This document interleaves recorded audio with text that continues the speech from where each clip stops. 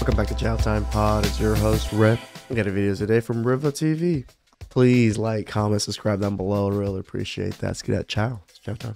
I can't do though, and I can talk to you and chat. You know, like remember how you say if you live publicly, if you live it publicly, you break up publicly. Yeah, so it's okay. See, I can deal with that though. I had the tit for tat, and I'm gonna. That's a good give it to you. So interesting. Did you do it because strictly you just wanted to get back at him, or you really just? Really humble baddies is the name of their thing. How are you humble if you're calling yourself a baddie? What's up, guys? It's your girl Riva, and I am back again with another video. So recently, former NFL star Chad Ochocinco and his girlfriend, we know her as a realtor on the TV show Selling Tampa. She recently announced that the two of them were no longer together in a social media post. So the post reads, "Chad and I are no longer together. Please stop tagging us. He is a free man, ladies." And Chad Ochocinco also screenshotted that post that she put on social media and also put it on his Instagram story. Now, apparently there was a woman in the comment section who, after she saw Sherelle Rosado, which is Chad Ochocinco's now ex-fiance's post on social media, she commented and she said, "Thanks, sis. I will kindly slide in his DMs." To which Sherelle responded and said, "LOL, hope you don't catch anything, sis." Now, this is my problem. Okay, this is my problem. First things first, before we get into any of the nitty gritty, my issue with this situation is, you know, again, this is no shade to anybody, but in my personal opinion, I find it very corny when you break out of a relationship, especially so fresh. And, you know, you were giddy, you were happy when Chad Ochocinco, you know, was in a relationship with you and went on one knee and decided to propose to you. Everything was all glitz and glamour. There was so much love in the air during that time.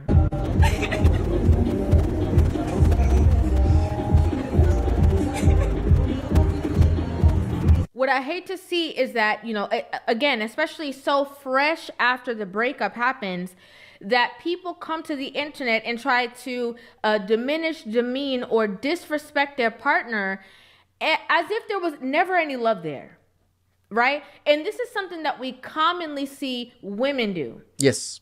It is not common for men to get on social media and berate their ex-girlfriends, ex-wives. I mean, how many times have you actually even heard me talk about my ex-wife? Not often. I don't care. That's the thing about us men. Once we're over something, we're done. Why do I have to talk about her? The only reason I talk about her is because, you know, we talk about relationships and we talk about marriages and stuff. I have to somewhat talk about some of those things, but do I talk about her personally? No. I don't even know anything about her personally anymore. I haven't even seen her since Mom's funeral. That was the last time I ever seen the woman. And before that, it was like 2-3 years before I've even seen her then. And then she came to Mom's funeral, which opened up another can of worms. And then now, no contact still. How it should be, guys. Why do we need to go talk about people? We're better than that. Only ignorant people talk about people. Remember, you want to talk about events, you want to talk about future, you want to talk about planning, you want to talk about jobs, careers, not about people. Baby mamas just on a whim, right? If you see a man doing that, we all know that that does not represent the majority. But oftentimes, way too often, we commonly see women do this, right? They come on social media. They have so much stuff to say. You know, they want to talk about them in a horrible way. In this case, she's implying that he has some kind of infection or whatever the case is. Like, that's just very distasteful, very disrespectful. Very. And to me, it's just corny. Again, this is just my personal opinion. I just find it very corny. I agree with you, Rita. Now, the two of them do have a child together. I don't think it's corny. I guess maybe you like to use that word. I think it's more desperation and just sad. As I said before, they were engaged. And, you know, recently, before this whole announcement of the breakup, Sherelle went on her podcast and she actually spoke about the beginning of her relationship with Chad, and that basically she cheated on her ex-husband with Chad. When I was younger, I used to have the tic-for-tac mentality, and Ocho Cinco, what is up, bro? I actually somewhat look up to you. Like, I think you're a pretty nice athlete. You're a little over arrogant, but you had a good head on your shoulders. Why? Why? She was married already. Why mess with the woman that is married? Why, if she cheats on her husband with you, what makes you think that she won't cheat with you? Oh my gosh. I cheated on my ex-husband with Chad. So she made sure to say that, you know, she cheated on her ex-husband with Chad, but she wouldn't even use the word or term cheated because she was mentally checked out of the relationship. I can't say cheat because I mentally checked out. I understand. So you were almost done with that relationship. I was done. So you But you cheated. Mentally checked out. Now, the reason why I thought it was important to bring that up in this context is because, again, that's a very recent podcast episode that she had in which she started to dive in. And normally, whenever you see women start to talk too much about the relationship when they never talked about it before, you know that is, you know, kind of a signal that things are on the decline. Right? Once they start being very free of intricate information, that's when you can tell that there's going to be a dip in the current relationship that they're in. And what I have noticed that too with, you know, celebrities and people around. Yeah. When everything's good, you don't hear shit. As soon as shit goes bad, they're on podcast tours and everything. I thought was very interesting was that, you know, she made sure to say that she checked out, but also she was speaking as a place out of a place of, you know, regret that she decided to make that decision, as well as she started talking about the fact that, you know, she's not happy that her ex-husband and her have the tumultuous relationship that they have based off of her actions. If I would go back, I probably wouldn't have did what I did, but it happened. I can't go back and change it. Does that affect your relationship now? With us? Yeah. Of course. But it does affect my ex-husband and our relationship. We do have a child together, and So we are co-parenting. co-parenting, it does affect a lot. We don't communicate at all. Yeah. I think it's very important that we talk about this because just that, you know, everybody focused when that clip went viral on social media that Sherelle stated that she cheated on her ex-husband. You know, a lot of people focused on that aspect of the conversation, but to listen further in the conversation and hear again the regret of what she did to her ex-husband and how she's, you know, not happy of the state of their relationship, you know, currently, I think it's very important to, again, we already seen it with the Tia situation. We see it with the Erica Mena situation. Like, we have to be honest with women that a lot of these women that step out thinking that the grass is going to be greener on the other side, right? Thinking that they are making the best decision, thinking that, oh, you know, I'm going to leave my ex and I'm going to get with somebody who's better, richer, more famous, has more resources, and that they're ultimately going to be happier. I think, again, this is something that a lot of women need to understand. When you take that leap out there, Tell them. And again, this is my opinion, you have to be ready to be by yourself. Yep. What I mean by that is you have to know that if you are stepping out of your relationship with this person who is committed to you, who's loving you, who's protecting you, who's leading you, who's guiding you, and you are deciding that I am now going to lead, guide, cover, and protect myself. When you step out of shore to unshore, that has to be a risk that you are willing to take. A lot of women think halfway through, right? They think of the glitz and the glamour and how amazing everything could be, but they never think of the reality of the situation of what if that situation doesn't work out? What if, you know, I go into that situation and what I'm dealing with in this situation, what if it gets 100 times worse with this person that I don't know? Us as women, we'll make decisions because we're emotional. I think these are conversations that are very vital because women need to have the ability to think of these things. And a lot of women don't even think of these things because they have their homegirls and their friends in their ear talking like, yeah, girl, you know, do you. Okay, well, you know, he finer than him anyway. Well, girl, he got more money than him anyway, so you might as well go over there. Yep. Women need that reality check like, girl, you tripping. Girl, okay. But that's the shitty thing, Riva, that most girls, most women are not going to say that to their friends. They're not. Why? Because some of these girls, just like that message, oh, you won't mind if I slide into his DMs then. That's your friends. That's a chunk of your friends. They want to see you fail because they want that man. That man is a top tier man, and they don't like that you have him. They don't think you deserve him. And technically, you probably don't deserve him. That's why these women are ready and waiting. Yeah. I understand that this might not have been the best situation, but y'all need to work through it. This is your husband. Y'all need to figure things out. She made mention that, you know, the reason why she, quote unquote, mentally checked out of her relationship and got into a relationship with Chad was because she was in a tit for tat mentality. So that would allude to the fact that maybe her ex-husband possibly stepped out of the relationship and cheated on her. I've been in a place where I've been cheated on. What I find interesting about that situation is, you know, women are always upset when a man cheats, but when they cheat, they always have certain things that they can blame it on. Well, they have so reasons. It doesn't make them look like the bad guy. And before I continue, I don't want this conversation to get twisted, right? Before the whole podcast interview and even before her coming on social media and talking about, oh, you know, make sure you don't catch nothing, sis. I thought that they were a beautiful couple, okay? I thought they were nice together. I loved the comedic space between the two of them when they would joke on social media. And it seemed like a very promising relationship, right? And it still could be. Maybe they can fix it. Maybe they can mend things.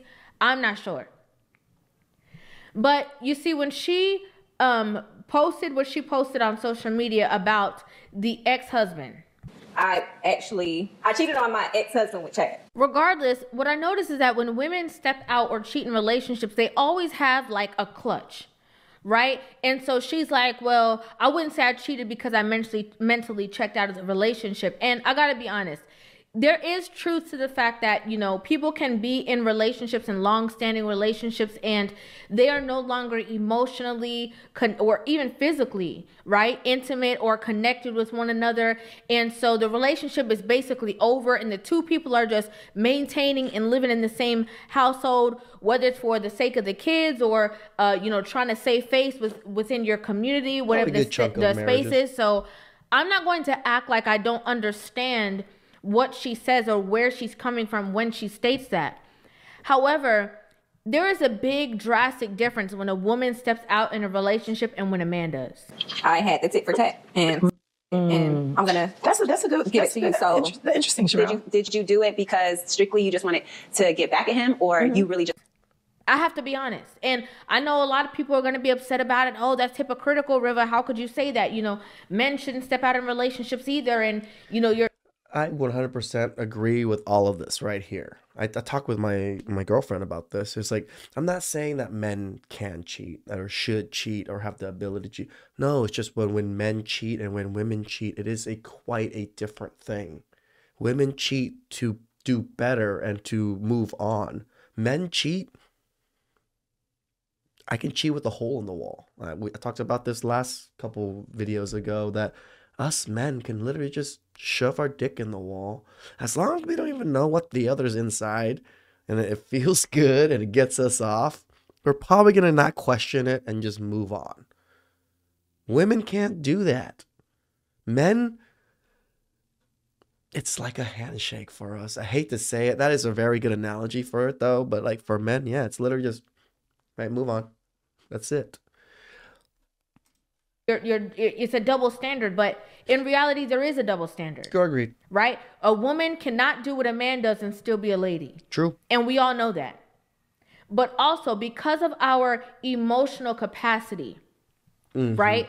When a woman steps out into a different relationship and again, she moves on and is emotionally connected to another person and then that leads into intimacy. The problem that comes up is that the woman who is in this relationship and is doing these acts is going to have now trust issues within her relationship. Think about that. She is now having these thoughts or feelings within her relationship in regards to her man because of the actions that she did. Now she's in shaky waters. Now it's like kind of like an insecure place. And again, I find it ironic that she decided to, put him on blast on social media and say, make sure you don't catch anything, sis. But you just did a podcast blatantly saying that you cheated on your spouse. Yep. And so if you would have gotten negative backlash and people saying, oh, Chad needs to be careful and make sure he don't catch nothing, would that be fair? Would that be a fair and equal assessment, since that was your assessment about Chad now, based off of whatever happened between the two of you? True. A lot of women will, have these spaces within their relationship, and they will just put all the blame on the other person. Oh, well, he did it first, and so I did my get back, and that's what I did, and it wasn't really cheating. Like, there's kind of excuses for the actions instead of just 100% standing 10 toes down.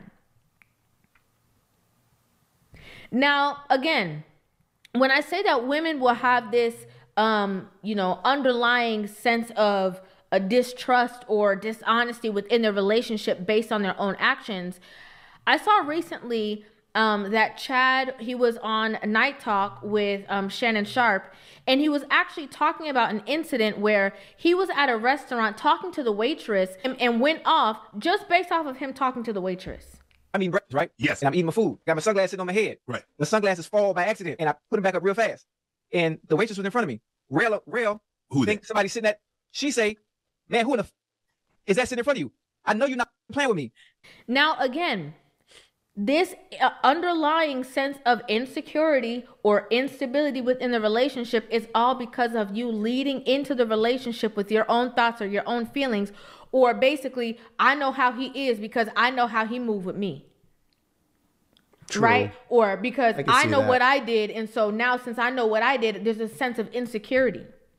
Yeah, it's that sense of what woman can do can just pull you away from me, exactly how I pulled you away, kind of thing. I get it. Within that space. And again, I have to keep saying ironically because, it's like the pot calling. Every time I look at this picture, I can't even... Freaking Chad's fucking ring, man. Like, this ring right here is just... Whoa. But this is part of why it's hard for men like this to ever really get genuine connection, right? They're just so high status. They're so well known.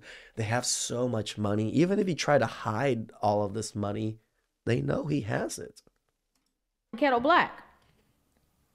You're mad at him for doing something that you did. And I think, and this might sound crazy, I know a lot of women might not agree with me, but I think that if you are a woman who you stepped out of your relationship before because you were not emotionally connected to that person or whatever the case was, and you were going tit for tat, I think evolution and growth doesn't always mean that you 100% just run for the hills.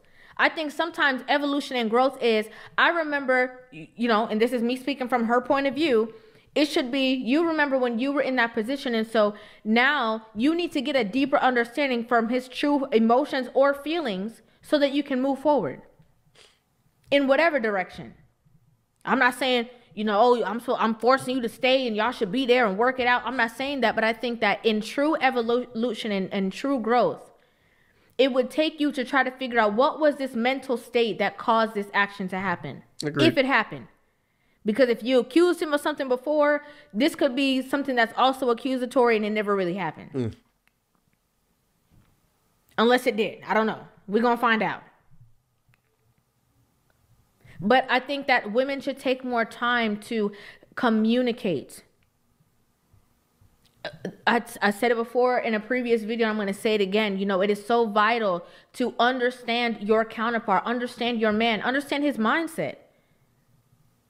If you know that this person is, again, leading you, loving you, guiding you, protecting you, covering you, and something kind of off comes up, you need to have a conversation.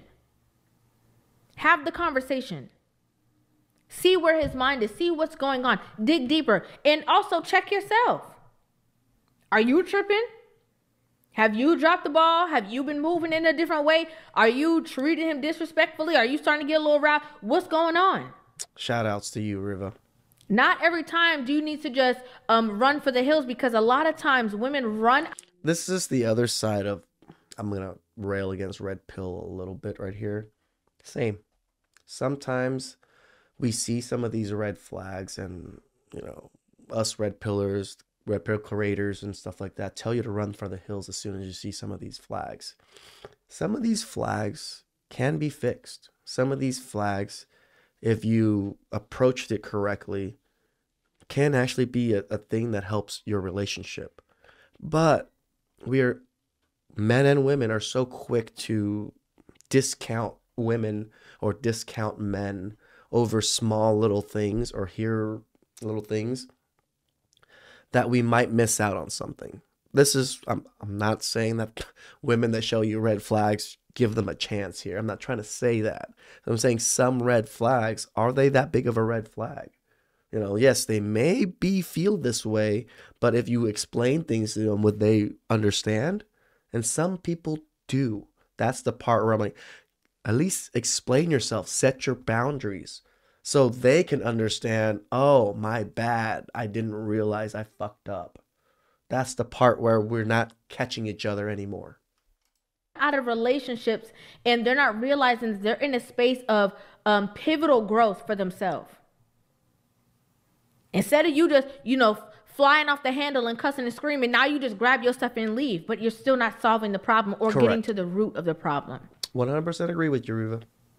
Which is very necessary. Especially if you say you want to be a wife, okay, and you say you want to be married, you need to figure out effective communication and how to get to the root of problems and how not to be reactive. Very vital. Yeah, that is the shitty part about the dating. How even I tell you guys to discount certain women when they show certain things too, but there are nuances. How red pill almost always talks is generalization, right? Majority of the time,